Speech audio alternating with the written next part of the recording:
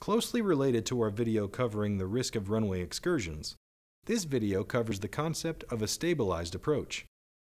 Failing to establish and maintain a stabilized approach creates a ripe set of conditions for landing too fast or too far down the runway, greatly increasing the potential for a runway excursion, loss of control, or collision with terrain. In this video, we'll discuss the stabilized approach, review industry recommendations, and show you Garmin resources you can employ to reduce the risk of experiencing an adverse event related to an unstable approach.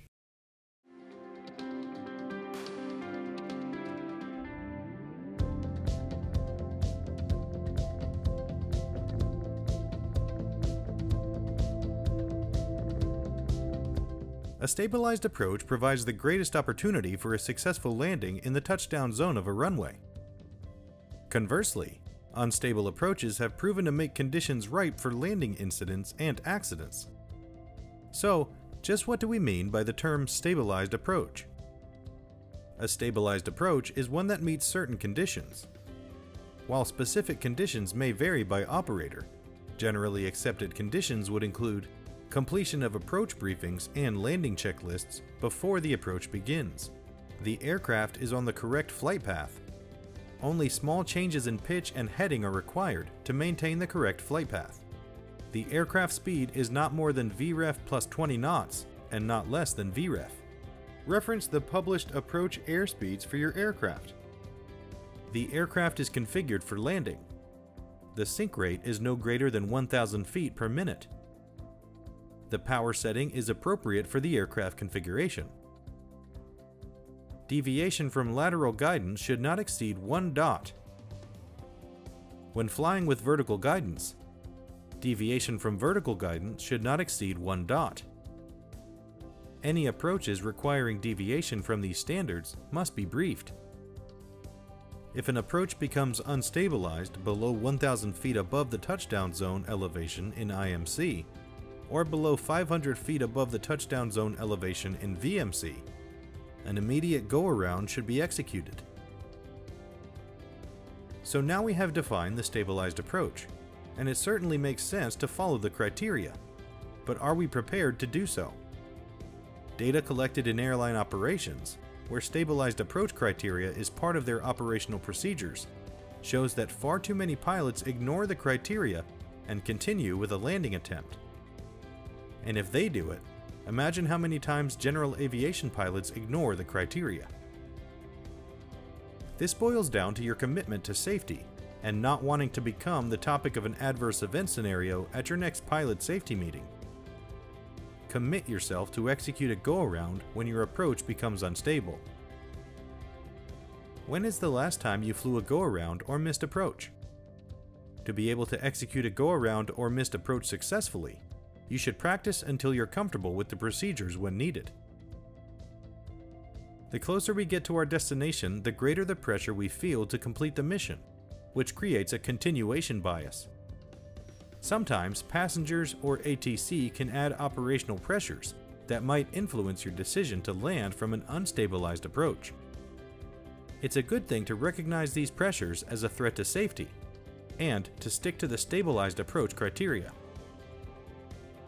Many landing accidents occur following visual approaches, partially due to the lack of vertical guidance.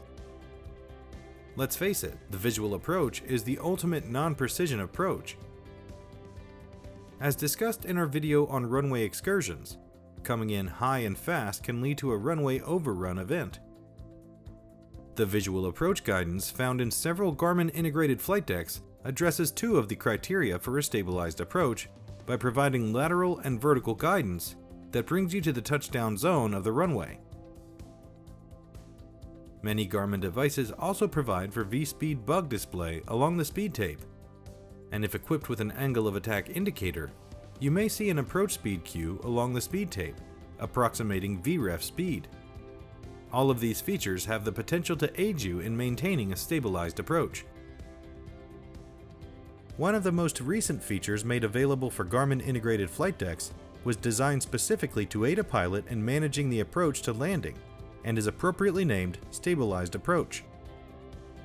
This feature provides oral and visual enunciations to notify the flight crew of unstable conditions during an approach.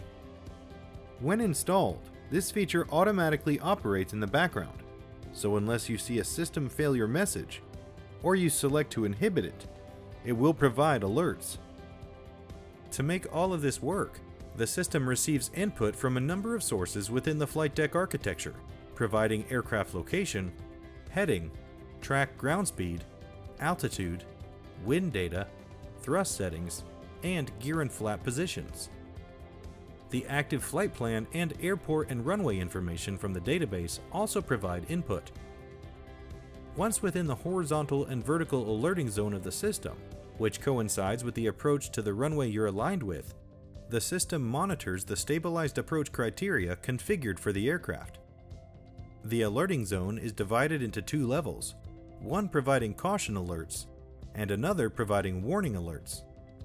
Caution alerts appear in yellow, and the oral alert message plays once, as in glide path. Warning alerts appear in red, and the oral alert will play twice, as in glide path, glide path. 10 different alert types can be configured. These include an approach speed alert, speed, a baro and GPS altitude mismatch, baro, a crosswind alert, crosswind, a tailwind alert, tailwind, a descent speed alert, sink rate, a flaps not in landing configuration alert, flaps, a gear not in landing configuration alert, gear, a lateral deviation alert, course, a vertical deviation alert, glide path, and finally, a power alert is provided. power. Note that the airport and runway that the system bases these alerts on is determined by system logic that considers the distance to the runway and the alignment of the aircraft's track with the runway bearing. This will typically be the same as the airport and runway selected in the flight plan, but the flight plan is not the source the system uses. This means you will get stabilized approach alerts for the runway you are actually set up to land on, and that's a good thing.